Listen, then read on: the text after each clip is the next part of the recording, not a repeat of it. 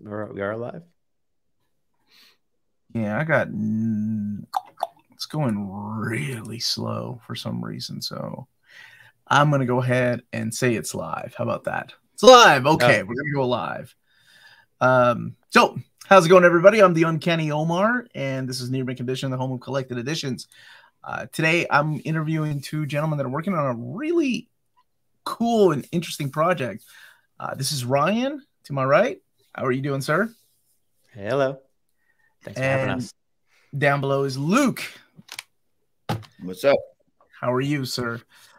So yeah, this we are talking about Stan Lee's Alliances, which is an original graphic novel, and right now there's a Kickstarter that's going on. I believe there's a couple of days left to go, but this was sent to me while I was in Japan, so I haven't had a chance to open it yet. But I want to know what brought this on, and how this project got started, and then what you two gentlemen are doing with this particular project. Ryan, you want to hit it? Sure. Yeah. So Alliances is a new universe of characters that we co-created with Stan over the course of many years, and was released originally as a New York Times best-selling Audible original, which is an audio drama with Yara Shahidi, and then we did a prequel with Will Wheaton. And it was a global release, actually. So you say in Japan, one of our main markets was the Japanese market with the original audio drama original. And this is our third in the series called Orphans, which is really a jumping on point, because this is our first kind of exploration of the cosmic side of the Alliances story.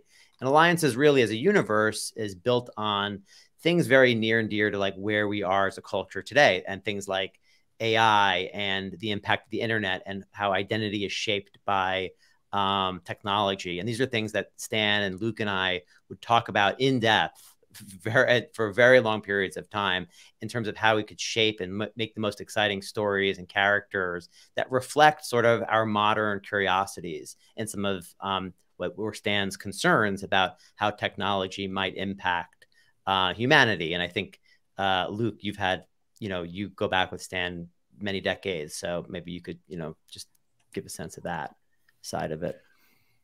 Well, in the prologue of Alliances Orphans, which is what we're talking about here, we introduced the inventor, and the inventor is someone, he can create these amazing, powerful devices, and he just sort of, he doesn't always consider how they're going to be used or what the ramifications of those are. And this all sort of was born out of a conversation I had with Stan a long time ago about the internet, because when the internet first came along, he was really excited. He thought, here's this opportunity to break down all these barriers and for us to share ideas and for people to communicate and understand each other. And, he thought it was going to kind of help humanity and become more empathetic and connected. And instead, flash forward 15 years later, and we're having conversations about how mankind has turned the internet into this, tool for division and misinformation and tribalism, and, all the ways that it's really hurting us, and it's not really helping us empathize. It's actually making us more desensitized and, more hurtful to each other. And, the way it's sort of turning people against each other. And that was sort of the technology where this was all sort of born out of. Like, that was the conversations around that particular technology. But then you can just sort of broaden that out into a larger conversation about technology in general, and how, when you're sort of standing in the light of creation, you step into it because you are dreaming about what's possible. And then a lot of time, then you put that in the hands of people, and people have this way of, you don't really have any control over what happens to it at that point. I mean, people have this way of messing it up, How long ago did this idea start between you all and Stan? I'm going to say 2014, I want to say, somewhere in there. probably Okay. was when we started having the conversations. And then it started probably picking up in earnest around 2015. And I mean, then Audible came along for this is the third in a series. So the first work in the series. Now, saying that Orphans is designed as something that people can step into, you don't have to read the prior works in order to understand it. It was designed as a jumping on point for audiences. So, but the first work in the franchise was A Trick of Light, which was an Audible original. It came out in 2019. And we finished the manuscript while Stan was still with us. And that project really started in earnest probably around 2017. But we had already done, years of development before we even sort of picked out a story and decided to make that the first story we told in this universe. And when we were developing with Stan, we didn't really want to, we didn't have an end game, because I mean, the classical thing to do particularly in Los Angeles is, you put together a treatment for film and television, because all you want to do is make a film or a TV, and then you take that treatment around and shop it around to Hollywood and hope somebody makes it.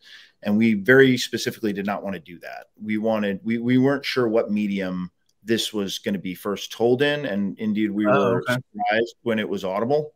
And that didn't come on until we had already been working on it for years. So when we started developing this, we were just sort of, it was Dungeons and Dragons. I mean, we were just sort of creating characters and scenarios and storylines and, working on the themes and, having fun with potential technologies and things like that. I mean, that's sort of, it started out as kind of a creative exercise.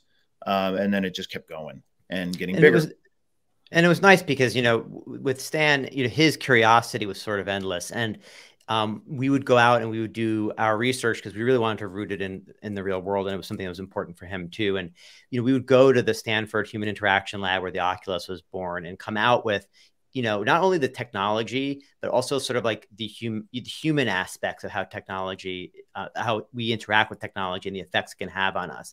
And then from there, we could create characters, which is why, we have a main character in Orphans who's introduced in the prologue that Bill painted, named Nia. And Nia is a fully formed AI as a character. And it's really built off of not only like futurists' point of view, but like how do computers and humans, how could they interact if there were to really be, a near science fiction universe where humans and computers would start to interact on a daily basis. And now flash forward to where we are today, and AI is like a big, huge topic, top of mind of everybody.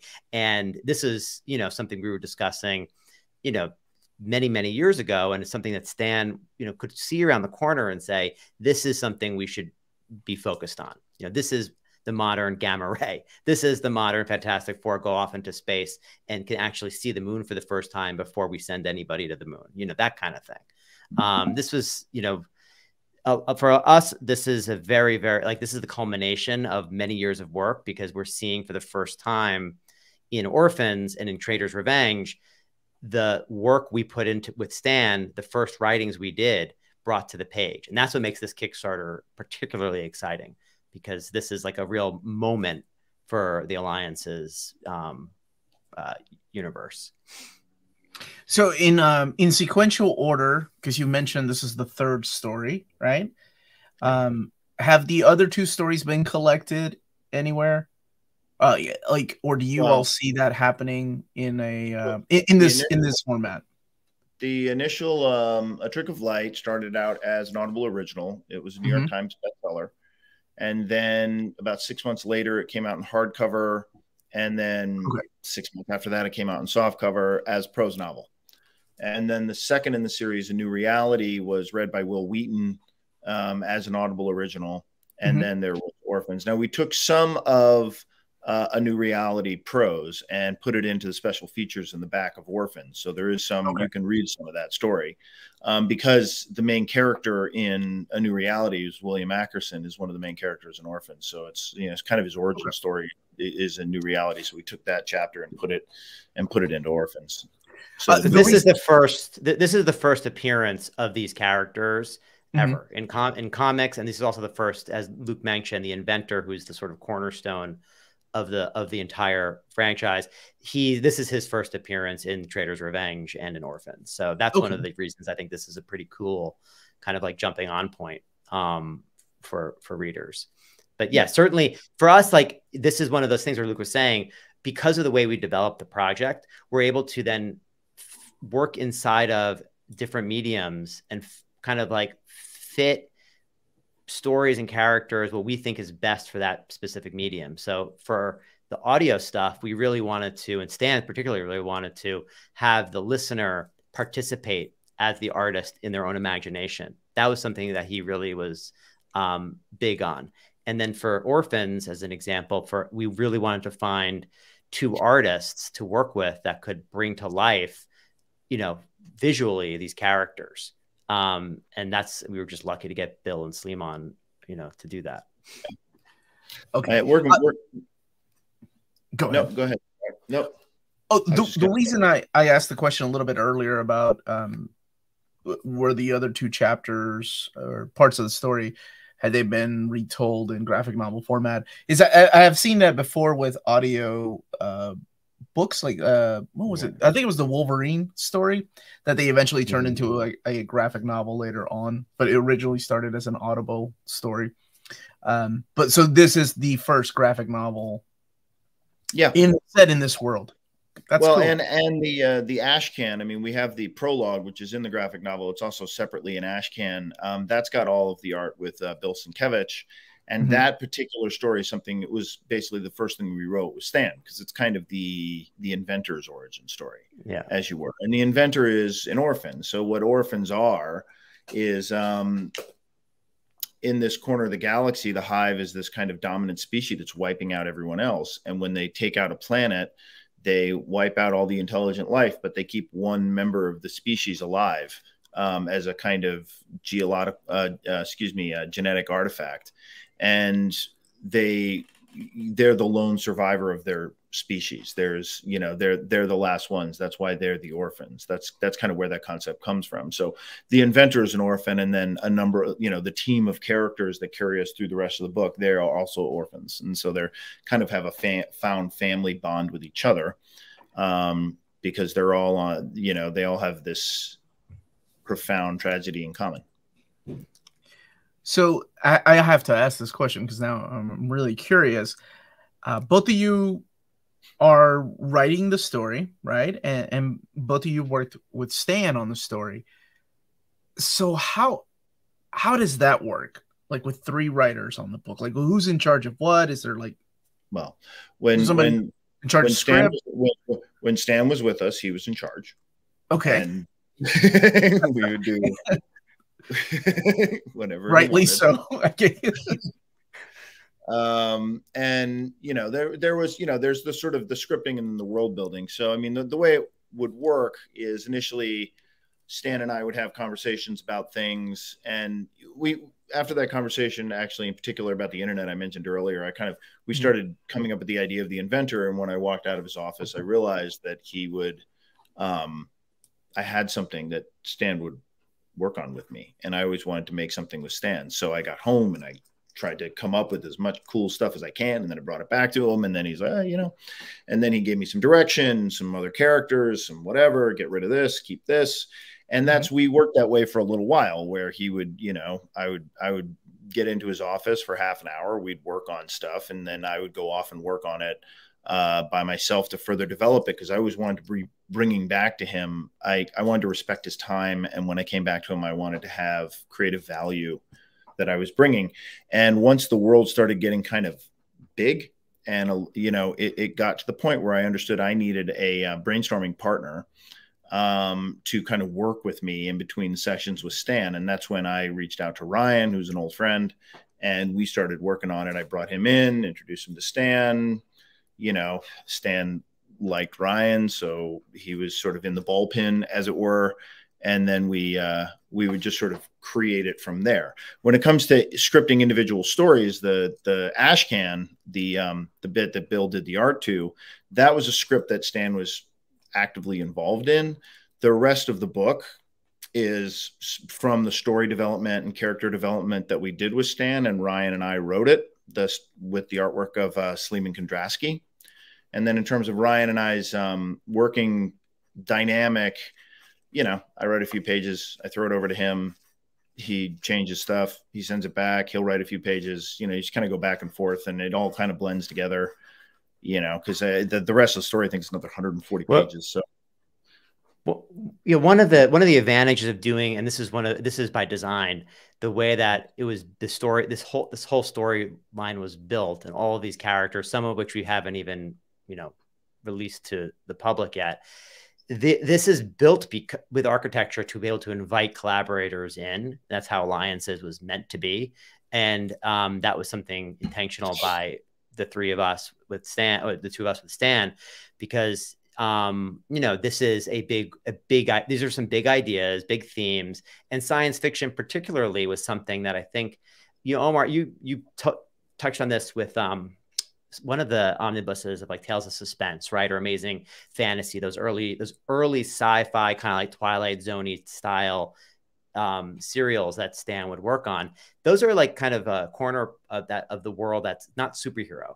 And it's something that was important for us to really dive into on this project, because we really wanted to make good science fiction, and with best-in-class collaborators and people like Bill and Will and Yara, but also, you know, companies that we really respect, like Audible or Dynamite. And that's where having the kind of contours framed out with many years of development allows people like Luke and I to be able to bounce things back and forth, or invite other co-authors in, you know, downstream, or artists.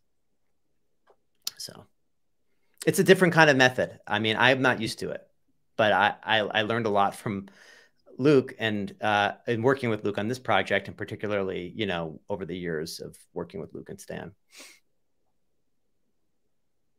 Stan was a very good editor, you know, and that's one of the things I think people forget. Like, you know, he's able to put together a team, not just on paper, in the real world too. So that was something as I learned a lot.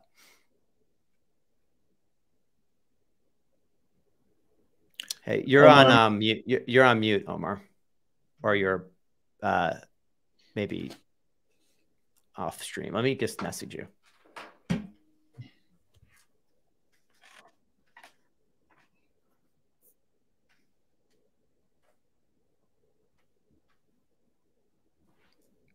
It's just you and I, Luke, and Omar is stuck in the machine. This spoiler alert for everybody out there in the audience. This is something very similar happens in A Trick of Light. So you can download that, read it, and find the page in which this exact scenario happens. Omar, gotcha. Are you back? You're talking, but we can't hear you.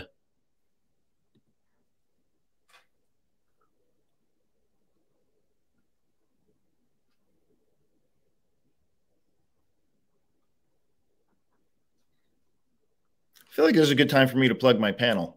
Can I plug my panel? Are we still live? Yes, you are still live. Red Sonja 50th anniversary panel. Comic-Con the 21st, 11:30 to 12:30. Come, be there. We're going to show some exclusive footage from the movie. You know, are you back yet? This is a good moment to explain that Luke also oversees and has been part of the Red Sonja reboot since the early 2000s, a character that is near and dear to Luke, and takes care of the entire rights for. Yeah.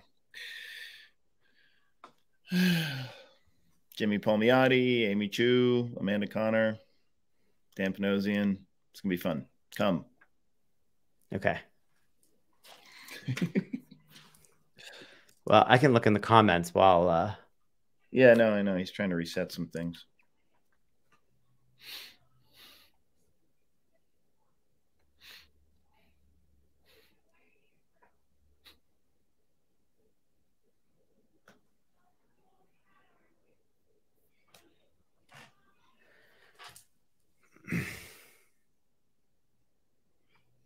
Omar, should we like sign back in, or what do you want to do?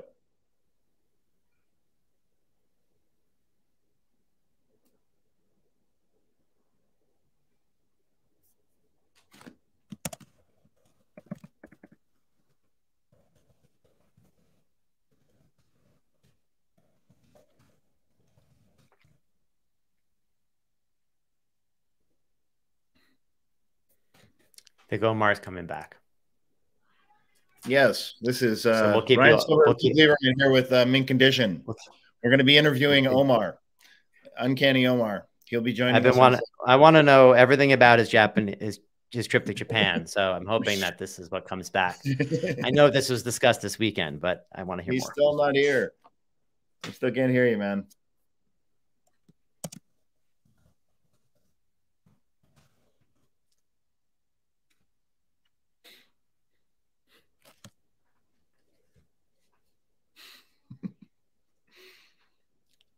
This happened to us like on Friday too.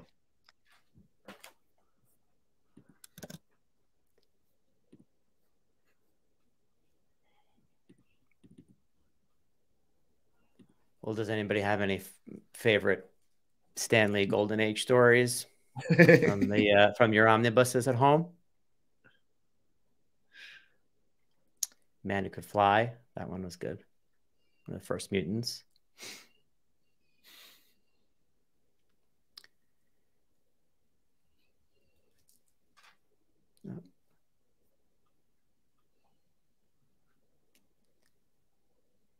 Luke, this is a question from James. Wants to know if the Red Sonja movie is coming to theaters. I certainly hope so.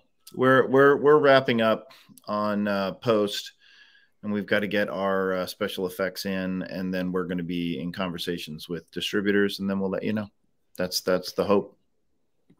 The guitar is a Nash from Germany. It's a small, like, German brand. I don't even think they make them anymore. My grandfather was a guitar case maker. I don't know if you knew that, Luke. I did not know about your ancestry and guitar case. Make guitars. So that's his case. Would you rather be crushed by Red Sonja's thighs or arms? Good. I don't think it's ever been asked. I mean, okay. We're really asking.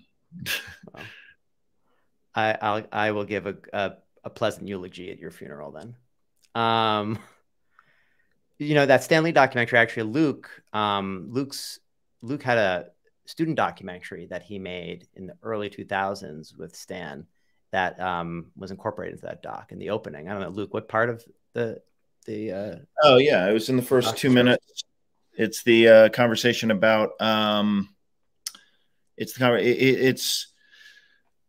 he says we're a product of all the things we've experienced, seen, read, and heard in our lives. And then there's a separate bit where he talks about perseverance, and it's both in that sort of montage that comes right after the opening bit. And I shot that with him when I was a film student at NYU the day I met him.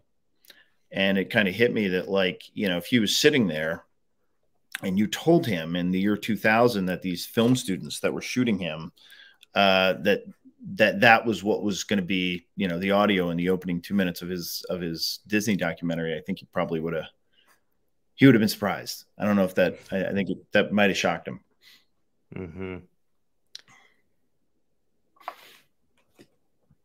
You know, Stan was never angry in his work because I think he was so happy with his work. But I will say there was one time, and this is in, if you purchase A Trick of Light, we talk about this in the afterword in terms of our working with him. But we brought him in some material, and I will say he wasn't angry. He was just forceful because he said, you know, this doesn't work, this doesn't work, this doesn't work. But if you remember, Luke, he came up with the whole idea in the room around Nia, rebooting the whole concept. And, like, I don't know, I don't know, Luke, you probably were similar. I left like completely shell-shocked. I was like, oh my God, Stan didn't like any we just brought in. But then I was like, oh my gosh, in 5 minutes, he fixed every flaw.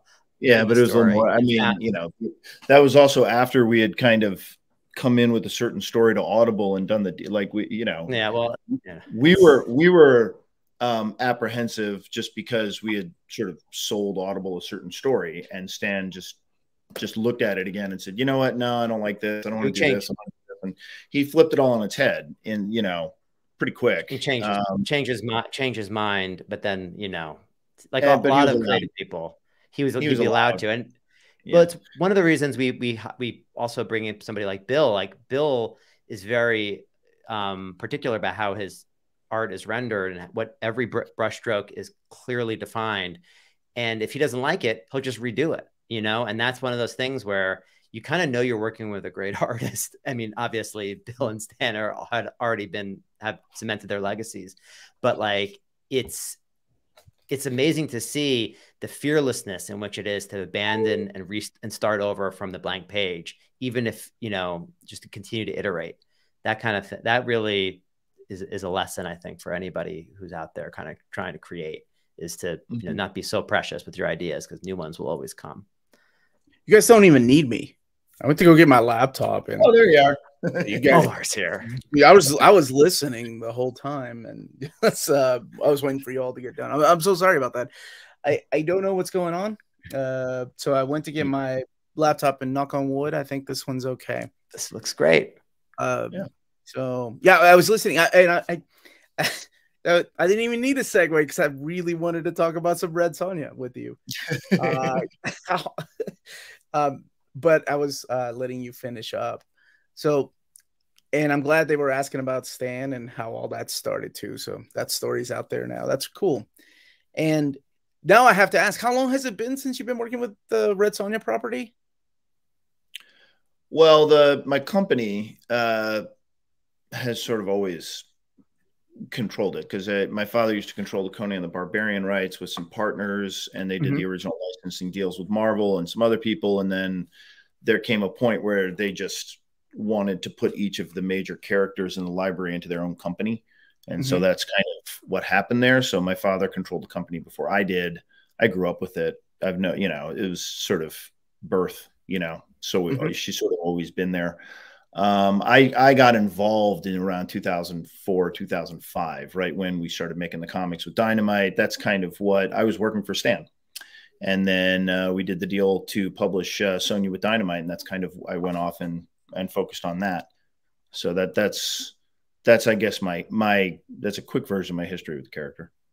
That's a long time. You're talking about, oh my gosh, almost 20 years, right? You got 2 decades of the character. That's great. Yeah, it always you know, since not that they really were crucial to each other's, but the early adventures of Conan and Red Sonja together, like, I was like, man, one day I'd love to see all this stuff reprinted, like the crossover issues. I mean, it's in between theirs and ours. So I mean, I think it is. You're right.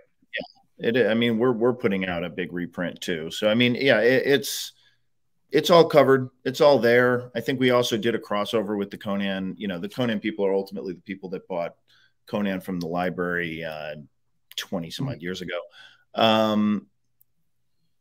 We did a crossover with them a little while ago. It's always possible we'll do another. You know, it's just sort of never out of the question. You know, at some point we'll circle back, I'm sure. I think the last one we did, Gail Simone wrote, if I'm not mistaken. Yeah, she did. I was a big fan of her run on Red Sonja too. Solid. Well, we're doing a book with her. We've got a novel. Oh yeah, her first novel. Yeah, that's coming out. Orbit. There's an announcement on it, but you know, it didn't make, you know, huge press because novels are. But we do. It's awesome. We actually just got the notes back from the editors in the last week. So I mean, and the notes on a novel are it's a lot. It's a lot. I haven't even really been able to dig in yet. Oh my gosh, I could do another interview on this, because I get excited about this stuff. I'm a big fan of Red Sonja. You guys have one of my favorite writers writing her current run, Torun Grumbeck. Yeah. That lady kicks ass. Like, everything she's written is solid. So I've read the. We have Walter doing the art, and he's such a natural at this point with the character. He's been doing it. You know, he did Gail's run. And he did some stuff for me too. And so, you know, I think it's been pretty seamless. The stuff that they've been putting in, I've been real happy with. I think the first issue is coming out on the 19th of July, so I might as well mention that. Issue number 1's coming out. Yeah, I got to read that in the free comic book day. Both are solid, so I can't wait to see what she does with the series and where it goes from there. And there's an omnibus that's coming out. Believe it's later this year, right? The Red Sonja omnibus. That's for the best of. Yeah, I mean, it's not exactly. I mean, omnibus, I guess, is one way to put it, but it's literally like, you know, 4 some odd stories that Roy wrote. There's like 2 stories I wrote. There's a couple that Gail wrote. There's some that Mark wrote. There's some that Oming wrote. I mean, it's the best of, which I curated myself. So I'm, nice. Yeah. That is so cool. Maybe when that comes out, I'll have to get you back to kind of see how that all came together. Yeah. And what made you choose certain story arcs over others. That's always going to be a difficult job, like choosing best of, right? Like what you determine. Yeah, I mean, I did want it to just be all my own work, but I did have to let some other people in it. Like if you put me in charge of like best of X-Men, I'm like, I can't do it. I have to like release a 10-volume library. Like that's the only way to do it. Yeah. So the Alliance book that is coming out, it's been funded already. I did leave a link in the description of the video, and you just click on that if you want to check out. They have different tiers for that particular book. But my question is always the same when Dynamite does these kind of Kickstarters. Will this book be available at retailer later on to order through Diamond, for example? Yes. Okay. You want to hit that one, Rye? Yeah, I mean, it definitely is available through Diamond. Now the graphic novel is, and one of the reasons that for us, it was important to do this as an OGN, and Nick was, integral to Nick, the publisher of Dynamite, is that, we're all comic book, Luke's been in the comic book business for basically his whole life. I've been a comic collector my entire life. My uncle owned my other uncle owned a comic store. It was important to us to create printed work that could be part of to help support, local comic stores, in this kind of digital age. So we are available at all comic stores and bookstores, and at your order if you want to put on your pull list. I think Diamond will happily fulfill it. Okay. Where how the UPS strike affects that, I don't know, but there's a UPS strike. Oh my god. Yeah, you can't win. You can't win. You can't win, Luke. I'm in the middle of a writer's strike, and the actors may be going on a strike too out here. So yeah, the actors just went on strike just now. Did they? Strike? Maybe that's what brought my internet down. I don't know. Like apparently they just went on strike. That just broke a few. What is exclusive to the Kickstarter Luke mentioned is the traders. There's a couple of exclusives to that, which is the Virgin art cover by Bill, but uniquely, and this is something I think gets missed sometimes, this is interiors by Bill, which is unusual. And it's something that Bill was particularly excited by to do. It was something that we were, there's only one person on our list to kind of bring these pages to life, because we had these scripts, like Luke mentioned, that Stan scripted with us for years. We've been holding on to these, and who could bring this to, life in the most creative way could only be Bill. So the Trader's Revenge Ash Can is the only place to buy that comic book. And that's the first appearance of the Inventor, the Orphans, the entire set of characters from A Trick of Light. So it's a specialty item that we're really proud of. And if there are any collectors out there, you'll know the significance of the title Trader's Revenge, which was, the first story that Stan ever wrote. And the significance of the name of the word Ash Can too. For collectors. Right. Also true. For collectors out there. Yeah, I'm excited to get a copy myself. I mean, it may sound like weird, but I like getting because we get copies. Otherwise I wouldn't have, I'm glad I get a copy of the Ash Can. I encourage everyone else to too. Yeah, we think it's like, for us, it's a real, it's really the fulfillment of, decades long of work, and is the cornerstone. And, Luke, you just talked about this, like you've been working with Red Sonja, you yourself, for half the life of the character. We're here for the long run on Alliances. Like, we'll see you in 20 years with these characters. Luke knows how to build a universe out and maintain the quality. So that's something that we're here for the long haul. So I may have missed this while I was trying to fix things around. The how did Bill get involved? Bill Sienkiewicz. Well, we knew that particularly for the Trader's Revenge story, because that was a bit of a jewel. It was something Stan worked on with us sort of very specifically. We wanted a legendary artist. We wanted somebody that like we weren't just going to hand this to anyone. It had to be someone special. It had to be someone who could really realize it, because we were trying to, it begged for and required someone who thought big and had a wild imagination and, just had a unique artistic vision. And that's Bill. And so that was something that we wanted. I mean, how did it come about? Ryan and I went to Nick, the publisher, and said, please, pretty please go get us Bill. That's how that Nick has such strong relationship with creators because he's such a creator friendly publisher that's one of why people like Bill will work with him and with us. And for also the other side of it is Bill had such a huge impact on Marvel publishing, but had never actually worked on a Stan script before. So this was a way to sort of bring that together. And in our minds, it sort of mirrors what we were hoping to achieve with alliances, which is, the North Star for us with Orphans particularly was the Silver Surfer Parable, which is now known as Parable, with the Mobius two issues here. So that was our North Star. And it's what kind of artist could we get that's, can render these images this way? And that was Bill. So, we look at Trader's Revenge in a similar light as that. And I'm sure you also his interior. Yeah. Bill's interiors. Yes, that's right. For the comments, it's Bill's doing the interiors for Trader's Revenge, which is also part of Orphans. And the cover. You did the cover too. Yeah, that cover's by Bill. Oh my gosh, it's beautiful. And how many pages would that be then for that particular part that Bill did? Oh, there's 15 or 16, 14 to 16, somewhere in there. I don't, 16, I think, is what it is. Okay.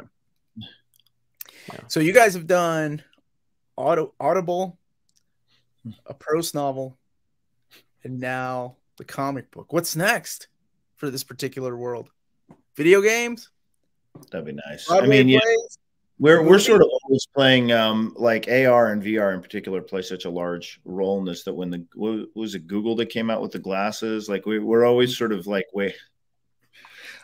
there's lots of things we want to do. We're going to publish more and, obviously get into film and TV, but my dream of dreams, I'm just kind of waiting for the AR and VR to come along enough and sort of be, have enough user base and stuff like that for us to really be able to play in that space with some of this stuff too. Cause that's where a lot of the story lives. So it kind of naturally lends itself. One of the main characters so the inventor's greatest invention is Neo, which is this alien artificial intelligence, and which you'll see sort of conceived in Trader's Revenge. But she's also one of the main characters in Trick of Light. And so AI is definitely something we've been sort of playing around with for a long time. We've had a lot of curiosity around it. Stan had a lot of curiosity around it. The book came out before ChatGPT and everything like that blew up. It was just kind of, he could just kind of see around the corner to where this was all going. And the way that human beings are going to interact with AI, I think is going to be a big part of the future. And that's one of the main ideas that we're sort of toying with in this universe. For us, we're committed to like Luke said, this is a commitment to each medium we work in. So, we're going to continue to expand publishing and audio and comics. And, we have, because of I'll say it again, the nature of the way we develop this, we have an incredible opportunity to bring new characters to audiences in ways that we haven't quite seen before, like immersive entertainment. But, you mentioned Broadway plays. I'm not sure we're there yet, but, we have things that could work in that kind of space. It's a pretty interesting, toolbox we've been working from for the last, decade or so. But it's exciting.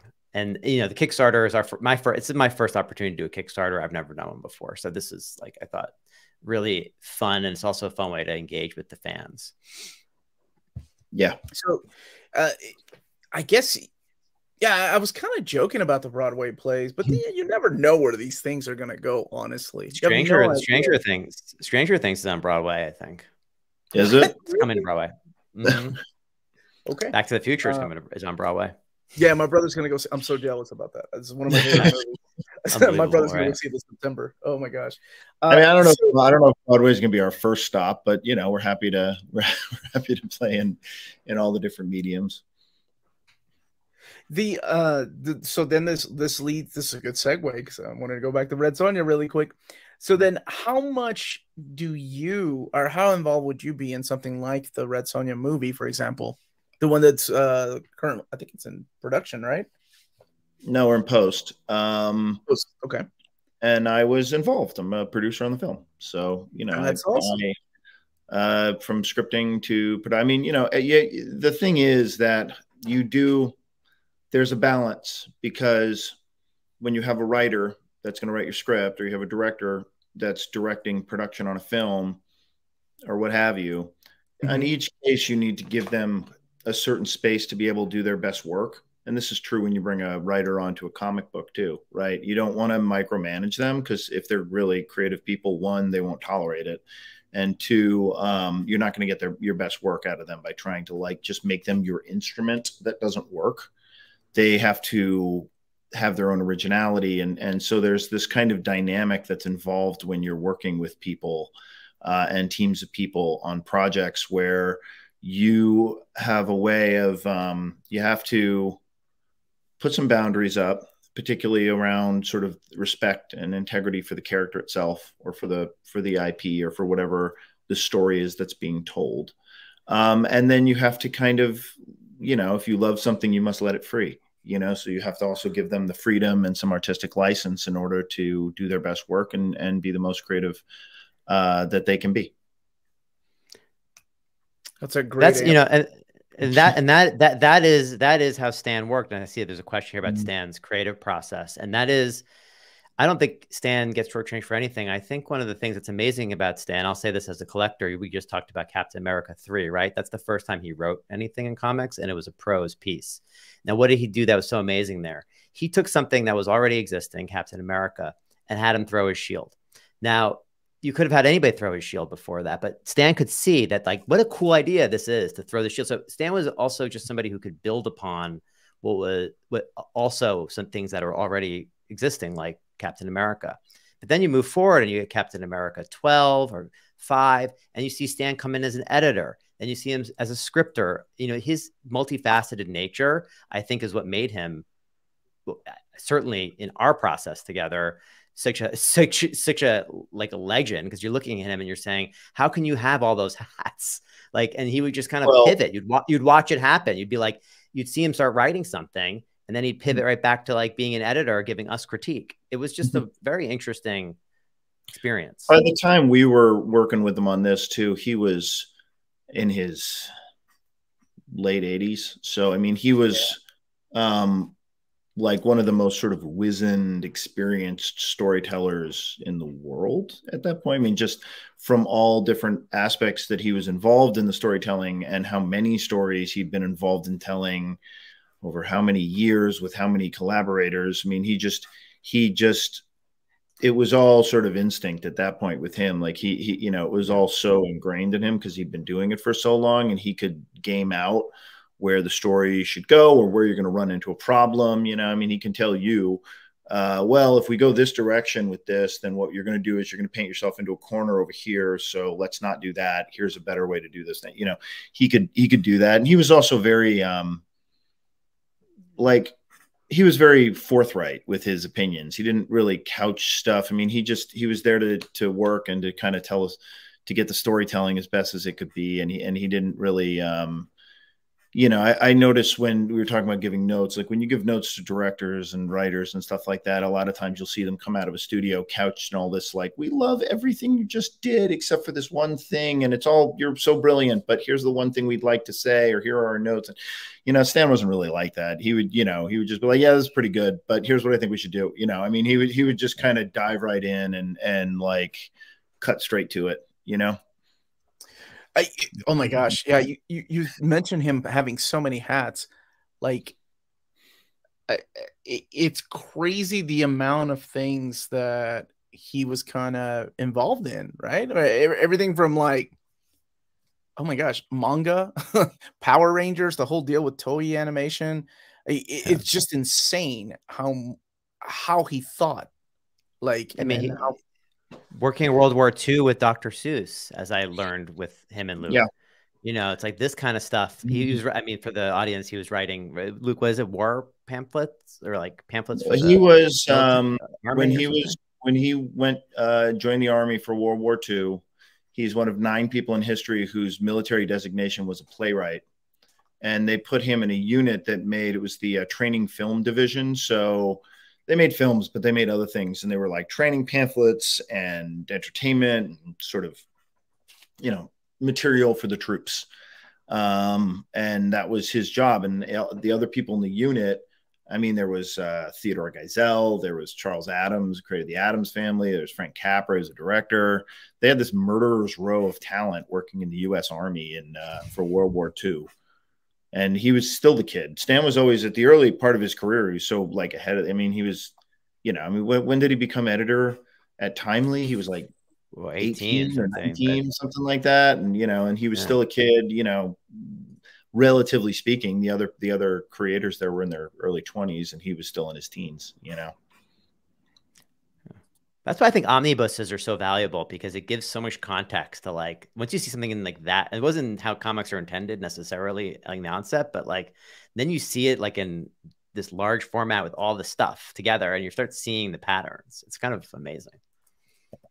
yeah, one of my favorite things to do is with these collections or the Marvel Masterworks is like check out the introductions, because a lot of the creators when they were writing the introductions, you know, they were like really good memories as to where things were back then. Roy Thomas is one of my favorite. Like, oh my gosh, you get him writing a Conan introduction, it's like 8 pages, detailed, like remembering what happened to some of the pages, remembering the inkers, remember the feuds between the artists. Like it's just insane, and it's like a time capsule.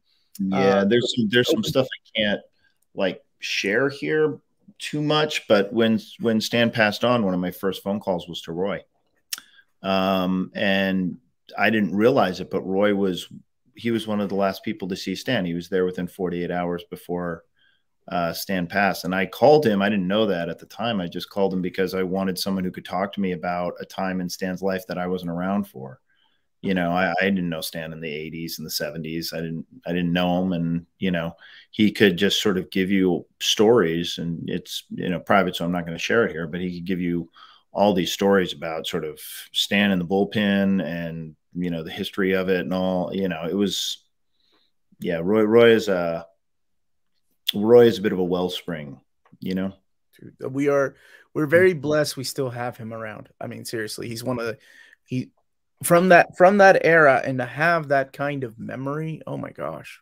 Like I'd love for him to do an introduction for every freaking book, like while he's still with us. And we did he did shoot a video for the panel I'm doing for the 50th anniversary panel at Comic-Con. We've got a video that he shot for us. He's not going on for 20 minutes or anything, but I could listen to him for 20 just talk about these characters. I love listening to him talk about these things. 50 years, right? 50 years of Red Sonja. That's crazy. Hopefully we'll have, you know, another 50 and then 50 years of Alliance, so you guys can share your thoughts. That would be cool. So besides the two of you, can you tell me a little bit about the artist that's involved, besides Bill Sienkiewicz, the main artist? Mm-hmm. Ryan, you can probably buzz off his credits faster than I can, because you seem to know him off. Yeah, go ahead. Sleeman's just, I mean, in terms of working artists today, I mean, he is extraordinary. I mean, look at the bench that he started with. He started on Bendis's Superman, and then like moved on to like doing the art with like the X-Men reboot. You know, I think he did Fallen Angels, and he's got creator-owned stuff. He just started his launch a creator-owned comic at Image this month. I mean, guy is, and in terms of just his ability to conceptualize sci-fi and sort of like Cronenberg style horror is unusual. Like, he has a very unusual sense of style. We were just lucky to have him, because we really were looking for that European sort of bent for the rest of the book to sort of give a different sort of flavor to Bill's prologue. Some cool conceptions too. I mean, some of the orphans, like Little Boy and Hayes, like they require Spawn. Anyway, yeah. Did Spawn, you know? Yeah. Yeah, this spot. His colors are nuts. I love it. Yeah, yeah. The colors were amazing.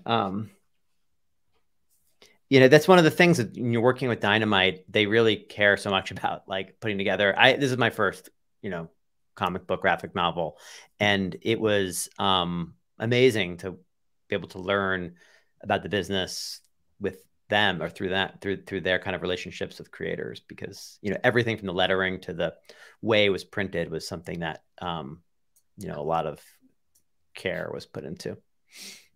So I'm super appreciative. They do put out some great books, so I can't wait to see, you know, Yeah. what when people get this book in their hands. So any last words to people trying to break it into the comic book industry, like aspiring words? Like, I'm sure you guys get asked that a lot. I would use Stan's words that are from my interview that are in the this Disney Plus documentary, where he said, you know, perseverance is the thing. If you think you've got it, you just mustn't give up. You have to just keep going and going until hoping sooner or later someone will recognize what you've done. And to me, there isn't really much of a shortcut here. You know, you have to develop your craft. You have to do it because you love it. It's not the kind of thing that you're going to do, particularly in the comic book business itself. It's not the kind of thing you're going to do because of, you know, fame and fortune is just around the corner. Fame and fortune is something that takes a long time, and it's a byproduct of making an excellent product. It's not the end unto itself, you know? So it's, if it's something that you love to do and you're willing to really put in the time and dedication. And the other thing I would say is, the people who tell you your stuff is amazing when you're first starting out, like your mom, they mean well, but they're not necessarily the people you should listen to. And sometimes the people who tell you it sucks are just being assholes. So, you know, what you need to find people who can give you the proper criticism, who are honest with you and straight with you when stuff isn't working. But you know, it's coming from the right place. They're not just trying to tear you down. And if you can find those people, and they'll probably expect you to do the same with their creative work. And if you can find those people, that's really valuable. It's a collaborative medium, and every medium that I work in is collaborative. And that's part of what Luke's saying, I think, is like, you got to find trusted collaborators, build the team, which is always the most fun part of a movie and a comic book anyways, when the team's getting built. So like, you know, really embrace that part of it, because it's either the team of collaborators you're going to take with you to your next project, or the team of people who are giving you criticism that you're going to keep showing all your projects to, whatever it may be. But it's not just made by the single artist in a room, although as much as that's, you know, a beautiful fantasy. It's not how it goes down in the real world. Well, I mean, and that was the way that Stan worked too, right? I mean, he always let people know that it was a collab thing, you know, whether it was working with Jack or Steve or Larry. And then, of course, back then nobody really gave credit to like the colorists or letterers, but that wasn't until a few years after the Silver Age. But you know, it's just I think that's the way it is. Like, it's not just one person working on these things. I mean, you do have a rare case where it is one person working on the whole thing. But then those people should make an effort to show that before you show it to everyone, before you sort of put it out for the public and publish it and release it. You should probably get some feedback on it along the way from people that you trust, because you can get a little, you know, with any kind of creative process, you can get a little inside your own head, you can get a little inside your own world, and you may not be aware of things that you wanted a certain point or a certain vibe to get communicated. Maybe it's not coming through, or maybe you're really spending too much time on something else that people aren't that interested in. And so you need a little bit of you need some impressions from people whose opinion you respect. And just to bring it to alliances for orphans, I mean, because somebody here is asking about the characters in here, and the story itself is about connection and human connection as exemplified by alien species in space. But you know, that ultimately is about found family and how, you know, people from different kinds of creeds and backgrounds can come together, and you know, again, and for the common good. And that's one of the fun parts of discovering orphans, is how these kind of miscreant characters all end up on a ship together, roaming through space to go clean up this inventor's galactic mess, which is very, very fun read, I think. So, well, they sent me a copy, which was really nice. So I can't wait to sit down and read it and hopefully do a proper overview. And now, so I was in Japan for about 15 days. So I got the book afterwards. And Vincent Faust, who's my wonderful contact at Dynamite, also sent me the Kindle. So when I got the Kindle, I had no idea what it was at first. I was so confused because they didn't come with the book because it was shipped before we left to Japan. So now, like afterwards, he messaged me when we got back. He's like, "Hey, did you get the Kindle and the book?" And I'm like, "I got the Kindle." and I think the book is waiting for me at home. So now it all makes sense. When you read the book, in the last kind of act of the story, we took some imagery from Japanese culture. I hope you recognize it, but we'll talk about it after you read the book. And if anybody in the fan community can identify it, you feel free to message Luke or I. We'll entertain all the guesses at what page it's on. But the art specifically should homage some Japanese culture. Well, I can't wait to check it out. So I just want to thank you guys and apologize again for the internet that was just crapping out, or I think it was my computer. I don't know. I'll get that. It literally happened on the last one we were on too. So just like, don't feel bad. It seems to be something going on. And I also would love to have you on again, Luke, to talk about Red Sonja and possible projects that you all are working on. When and if you can talk about them, of course. So I will definitely hit you up. And a big thank you to Nick for reaching out and suggesting this wonderful interview, because this was really fun. Just getting to know a lot of the behind the scenes and about the story and how it kind of all came together. Like, it's really cool because sometimes, I mean, the behind the scenes, the actual stories of how it all happens is, to me, just as good as like sometimes the story that you guys are putting out there. So, okay. Yeah. But that's it, everybody. Thank you so much for watching. I have left a link in the description of the video. I'm also leaving a link in the chat right now if you want to go and check this out. Give me 1 second here. Are there any differences between the last published Orphans versus this Kickstarter? Ryan, you want to tackle it? Well, the big difference is the splitting off of Trader's Revenge, which is available as an ash can. So that's uniquely for that Kickstarter and exclusive to that Kickstarter. The Virgin art, which is the bill cover, is unique to this Kickstarter. But in terms of the interiors of the book itself, they are the same as the retail. In fact, the retail edition is available through the Kickstarter as well. So there you go. Thank you so much for taking that question. Thank you for the question. But that's it, everybody. Stay healthy and safe out there, and thank you to these two gentlemen. Thanks so much, man. Absolutely.